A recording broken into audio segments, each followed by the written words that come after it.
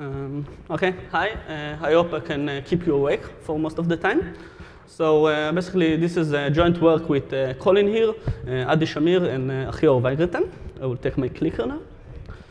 Okay, so the insecurity of IoT devices is all over the news, and every day we hear more and more attacks going on.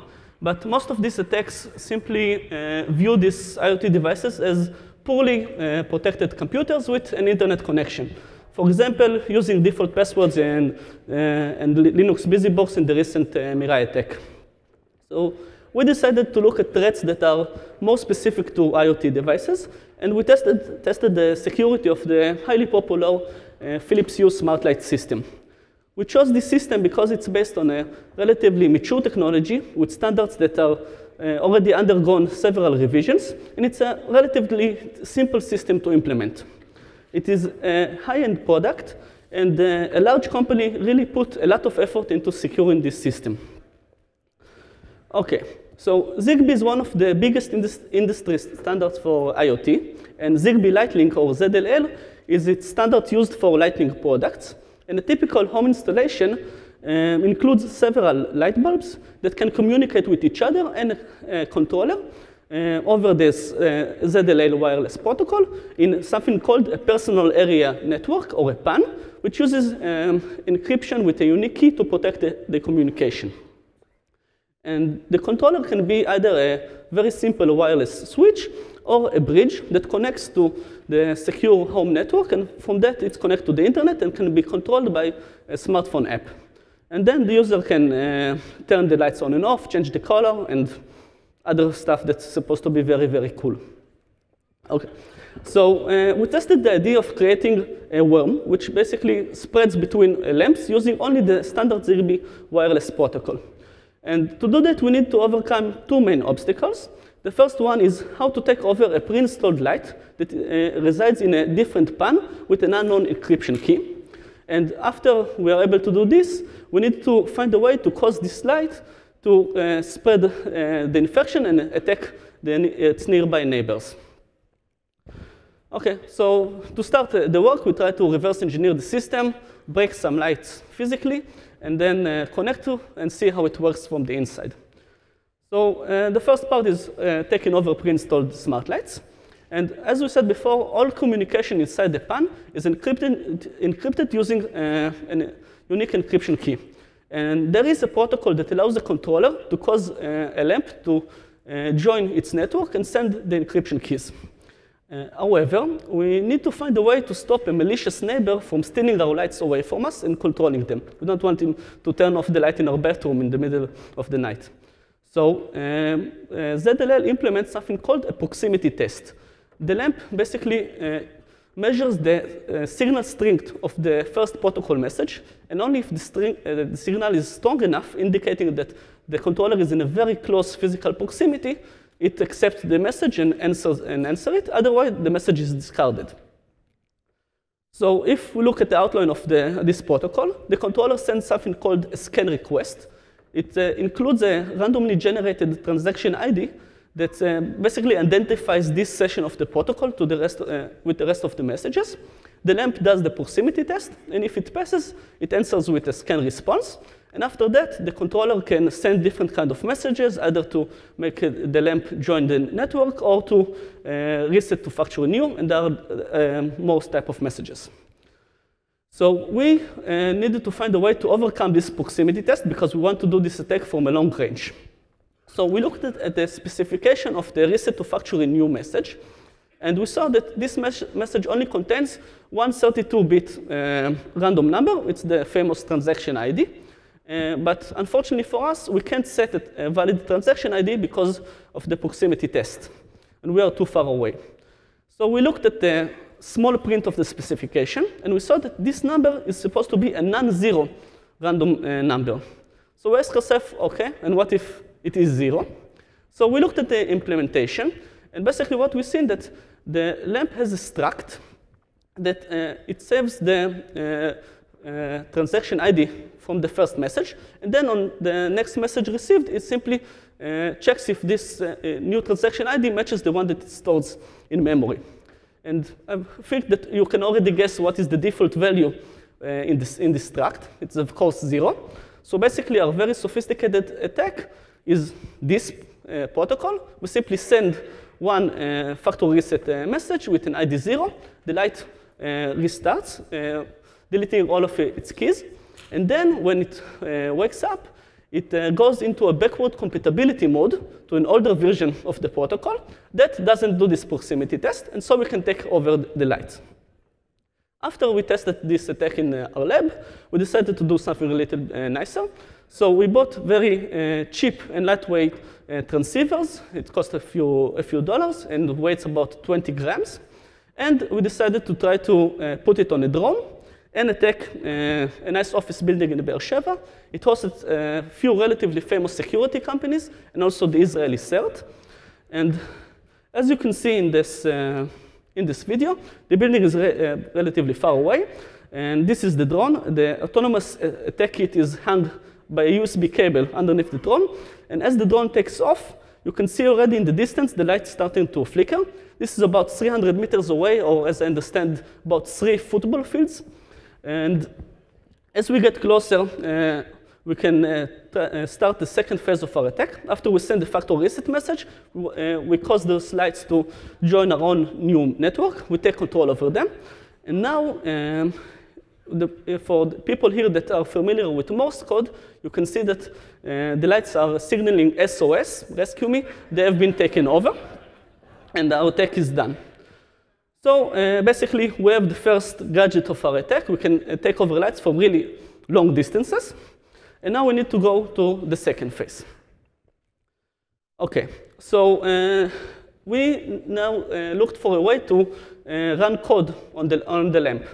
But it's a relatively big challenge for us, because those lamps use, the CPUs in those lamps are Harvard architecture, and they have really good source base.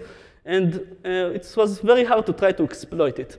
So we decided to try and misuse an over-the-air update mechanism that Philips put into those lights, and use them to spread our malicious code.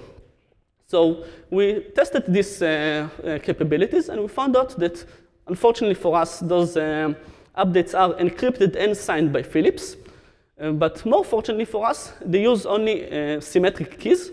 And they use the same symmetric keys in all the lamps from a specific model. So why did they do it? They did think about security. So the keys are stored inside a secure system on chip that are protected against debug and read from the outside. So there's no easy way to extract those keys. So we decided to try and use power analysis to extract the keys from the lamps. This is the setup that we used. So the first part was basically reversing engineering this whole software update.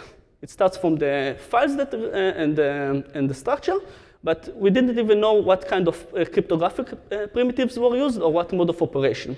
So we did correlation power analysis with a ciphertext, and to help us to understand how this data is manipulated. And from that, we could deduce that Philips chose to use a mode of operation called counter with CBC MAC, or CCM, which is also used in Zigbee.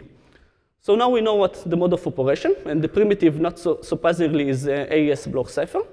So we want to break it. So if we try to look what this CCM mode is made of, it's made of a stream cipher that encrypts a nonce and an incremented counter to generate the stream cipher, and then XORed to the ciphertext. After that, this decrypted plaintext is verified using CBC MAC. And unfortunately, again for us, this mode of operation is relatively hard to attack using side channels. And the reason is that unlike simpler modes like ECB, we don't have any direct control over the input to any of the block cipher operations. So we looked at the literature, and there were previous attacks on CCM.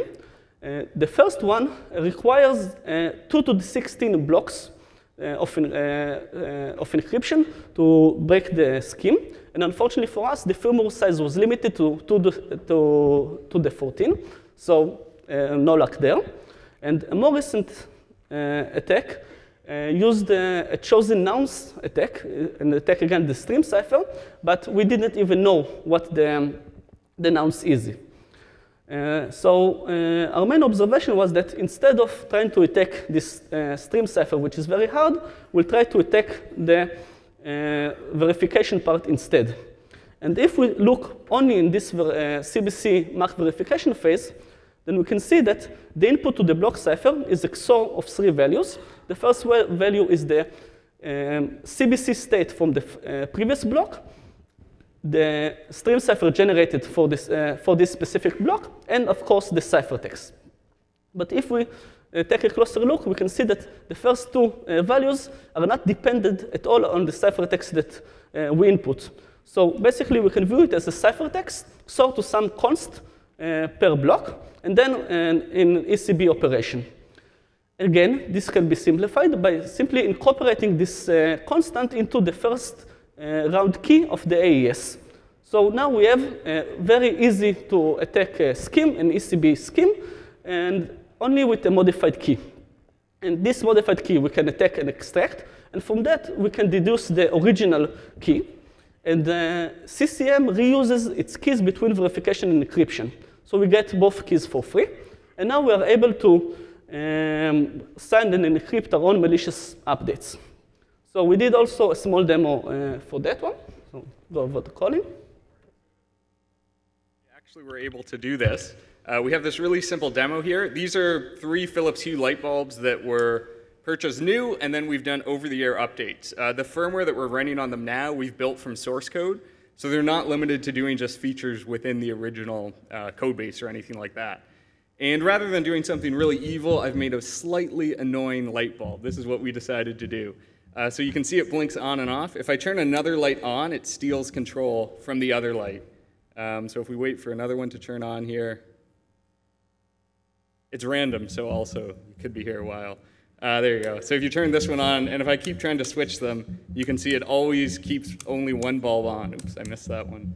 And it's doing this directly communicating with each other, so as soon as the bulb turns on, it sends a message that will turn others around it off. It's set multicast, so sometimes they get jammed and miss each other's messages, but mostly it works. So this is just a really simple, annoying light bulb example, but there's a few other demos that Elliot can talk about as well here. Yeah. So now that I hope that we convince you that this worm is possible to make, we want to see, okay, so what is the meaning of that? So we wanted to see if we can create a worm that spreads, and it does. And now what are the effects? So we look at it as a little bit of a new type of an attack, which is dependent on the density of devices in the area. Because we need some critical mass of density to allow this worm to spread over large areas. And this is very known percolation theory techniques. We did a back-of-the-envelope calculation for the city of Paris. And we saw that we need about 15,000 randomly located lights for this worm to spread over the entire city, which we found relatively low in number. So the attack simply starts by taking one malicious light and plugging it in anywhere in the city. From that, it can spread using this Zigbee protocol. And the nice thing about it is this protocol is not monitored in any way. It's really hard to detect that something is going on, and it's really hard to find the source of this infection. And because we go around any IP defense mechanism, all of the regular protection that we have is not going to help us. So what we can achieve with this attack? So the simple thing is we're going to do a widespread blackout, close all of the light in the city.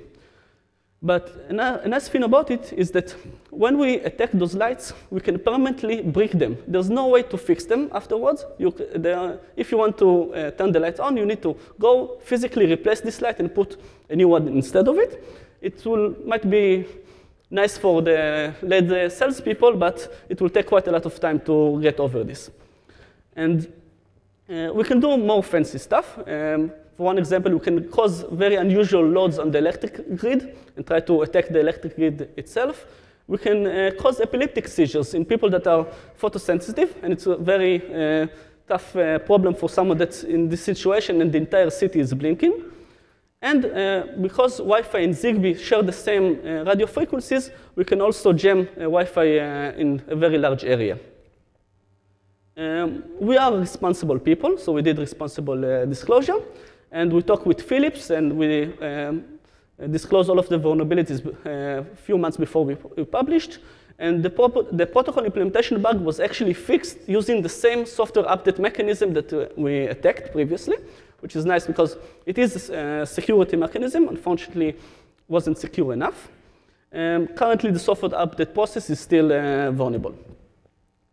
OK, so if we try to look at what went wrong in a more high-level view, with this IoT revolution, we're going to put billions of tiny transmitters all around us.